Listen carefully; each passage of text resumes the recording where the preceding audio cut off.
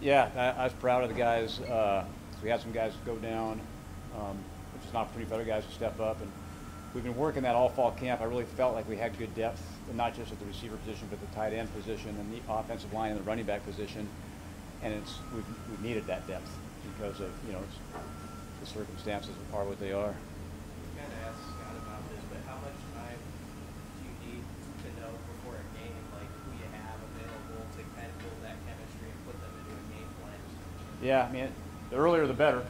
But the one thing we try to do is really make sure. Let's say a guy is a little nicked up for practice, or we have to hold him out because the trainer told us to hold him out. We really try to make that guy take mental reps, which is different. It's not the same as physical reps. They're playing the play in his mind, and our guys have been really in tune and locked into that stuff. So if we've had, for example, a guy maybe miss a practice, but he's locked in and he's taking every mental rep. He's not taking a physical rep, and so which helps him be able to play on Saturday. Is Oliver a guy who excels at that? I mean, last year you kind of praised him as someone who stayed with it even when he didn't know he Sure. could play. Yeah, no, he's a great example. He's a guy that hasn't been able to play the last two games. We're hopefully he's going to play this week. But when he wasn't in there, like the last 2 weeks, we were hopeful that he would have played last week.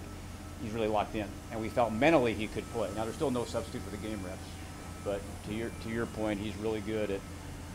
He wants to be out there, and so taking advantage and learning from other people's reps. It's easy to see the impact on the passing game when you're down so many pass catchers, but what's the impact on the running game when you have to go to second, third teamers at those receiver and tight end spots? Basically the same thing in the passing game. I mean, anytime you have injuries, first of all, we feel like we have depth. The next guy can stand up, but we also ask a lot from our skilled guys, tight ends and receivers, on who to block. And to block well in the perimeter. That's a big part of our run game. And so those guys, you can only rep so many guys. We had some guys that hadn't had a lot of reps that got thrown into the mix, and they actually did a really good job, which is a tribute to them. But it's kind of the same thing that goes in the passing game. The chemistry that you build with Adrian, you need to get that same chemistry, blocking the perimeter blocks, all the different things that we do through repetition. And the more reps, the better you are. What different does Travis look like bring to this offense when he's healthy? Yeah, I mean, just having another great player on our offense. He's very physical, point of attack guy. He's very cerebral, so we can do a ton of things with him. He's another guy that even though he hasn't played, he's been locked in and taking every rep mentally. He's a great receiver. He can split him out into a wide receiver set and see what kind of matchups we're going to get. And he can run every route a receiver can run. So he just gives you a lot of flexibility of different things he can do. And he brings a physicality, just his mental toughness and how hard he plays in practice, that's contagious and helps the rest of our offense. Is he a guy that you feel like you guys will have a sense on whether he's available earlier in the week, or is that decision made closer to the game? Yeah, all those guys that haven't played, that's a decision we make going into the game. But yeah, we're hopeful he's going to play. What's challenging about Oklahoma's defense, particularly pass rush? There's a lot of things challenging. What was the whole question? What's challenging about Oklahoma's defense, particularly its pass rush? Yeah, sure. Well, they have great players, but they're very well coached, and they play hard.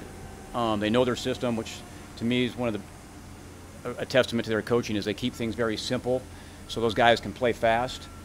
But they do enough things too to cause you problems. They move around a lot, so you got to know where they are.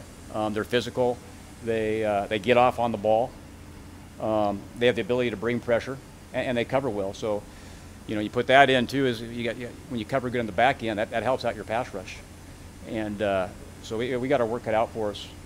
Gabe's obviously a really young back. Did you see something in the second half with him where something changed, or was there just a little more room for him to operate? Or I guess what did you make of his production as that game? Yeah, good question. It's a combination of things. I think he's getting more comfortable. I think there were some better holes, and I thought he took advantage of those holes. I think he took some unfair criticism, especially in the first game where there wasn't a lot of room. And he's getting more comfortable through practice, and he felt some of those holes in the game, and it showed that he's pretty good when he gets the ball in space, and he did a good job hitting balls, running downhill, and he's done a really good job of pass protection, which I think really goes unnoticed by fans. And some of the throws that Adrian gets off is because he stepped up and blocked somebody. How impressive is that for a guy to be that young and to be Yeah, I mean, it's real impressive. He's mature beyond his age. You know, he was here. He's a high school senior last year, so this is his first year here, and he's starting to, you know, we're expecting to play like a senior just because he's in there, and he's handled that well. You know, like everyone, he's made some mistakes, but a big thing of just mental toughness and maturity is how do you battle back from those mistakes, and he doesn't let a mistake get him down. You know, he doesn't dwell on it. He learns from it and moves on, and so that's something that is a sign of a very mature guy that, yeah, he's going to keep getting better too. Matt, when Adrian has been a part of so many big plays like he has over the past all 3 games, how do you find a balance within the offense so that you're not relying on the quarterback as the ball in the Sure. play? How do you not rely too much on him and make it easier on the defense to focus on him? Yeah, yeah. So, you know, in the game, first, I mean, a testament to Adrian is he is making a lot of big plays, and some of it's dictated by it wasn't a called play for him to actually run the ball, for example, but because of what happened, whether it was a read or whether it was the coverage telling him he had to run it, he's made a fast decision and done it. I think we only had 4 or 5 in the game called quarterback runs where he was the primary guy. So, but in our offense, kind of nature of our offense, whether it's a pass play, you know, and no one's open, or the coverage dictates you to run, or it's a run play and your read tells you to run, sometimes that happens. And, you know, he's a good player that can make guys miss in space and do a lot of good things with the football. But to answer your question, there wasn't a lot of designed runs for him to actually be the primary guy. Scott mentioned yesterday that Oklahoma makes some coverages. How do you help Adrian make quick decisions when you don't always know right away what they're going to do? Yep, that's a really good question. I think they do a good job of that. And the biggest thing is we have a lot of progression-based route concepts, meaning it really doesn't matter what the coverage is. He starts to one side and works to the other side. So if his first read's open, he throws it to him. If the coverage takes away his first read, he's on to the next guy, then to the next guy, then to the next guy. And so, you know, that's built into our system. I think that really helps because not just Oklahoma, but college football in general and the NFL, teams are really good at disguising coverages. And it changes on the snap. And quarterbacks like having answers. They want to know where they can go with the ball fast, and he's been doing a really good job of that. Matter of fact, a lot of the big plays in this last game were his second and third progression, where he went to his first progression, he made a fast decision, got to his second one, like the big play to Samari was that way.